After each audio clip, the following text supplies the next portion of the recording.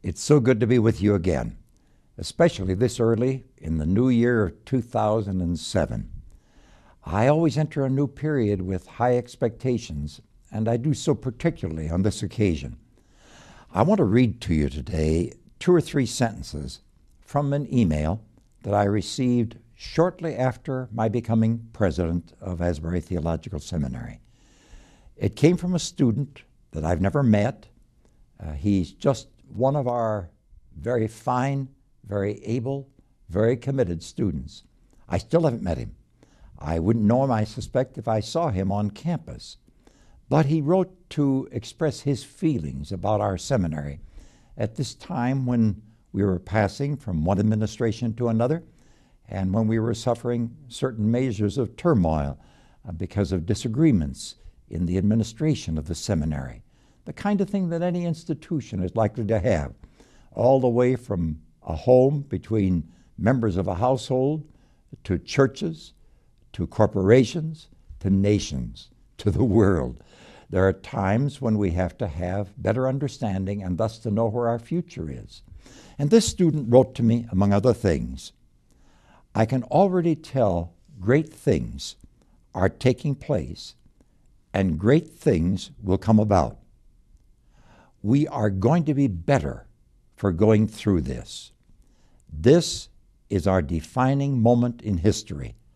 I truly believe this. I believe this too. I have so much confidence in Asbury Theological Seminary because I have so much confidence in God and in the fact that God, in His mercy and goodness and wisdom, chose to raise up Asbury Theological Seminary. I don't think that this seminary is an accident, a blip in history. I think it is part of the purposes of God for God's creation.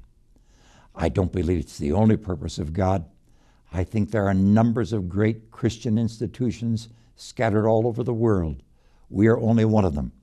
We happen to have a rather unique place, if I may dare to put together the word rather and unique, because we are not quite singular, but almost so, in our influence within a certain area of Christianity and of Orthodox evangelical Christianity.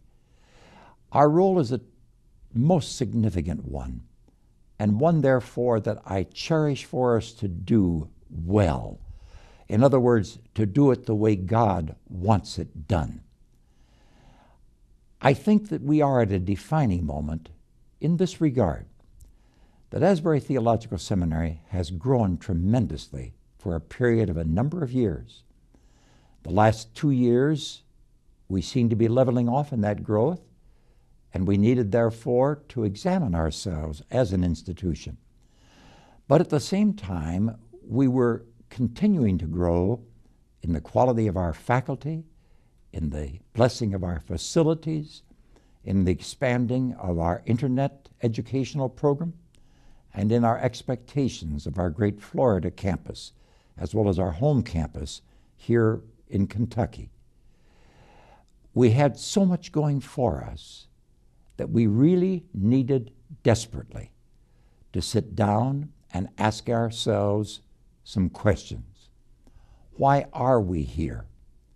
What is Asbury Theological Seminary meant to do for the purposes and the kingdom of God? Do we know why God called us into existence? Do we know how God expects us to adjust to the new time that is ahead? Can we make adjustments to a changing world without losing the integrity of the ancient gospel? Can we serve God faithfully and effectively through changing times, keeping up with the times, being ahead of the times, and yet at the same time, keeping our focus on eternity, as any institution of God ought to do? I'm glad that we've been forced to do that kind of thinking. I'm being compelled to do it every day. I know I'm not capable of doing it alone. And when I say that, it is no pious statement that I know I need God's help. That's utterly obvious. I need the help of thinking, prayerful people like you. I need your prayers, and when you have a good insight, I'll be glad for your insight. I can't promise to do all the things people tell me to do, and sometimes they would be in conflict with others. I can't promise even to have the time to do all the things that you would want me to do, to say nothing of the ability. I do know that I want to do God's purpose, and I do know that I can count on your help, and I want that.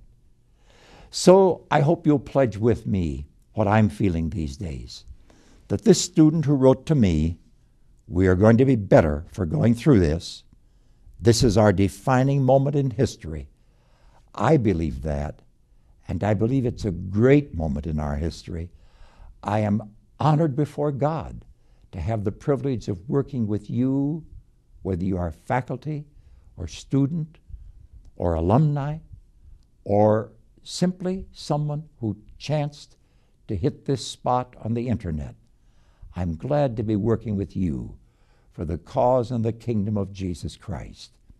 And I hope that you prayerfully will be with me in God's defining moment for this particular institution and for its contribution to the greater kingdom of God. Thanks be to God, and amen.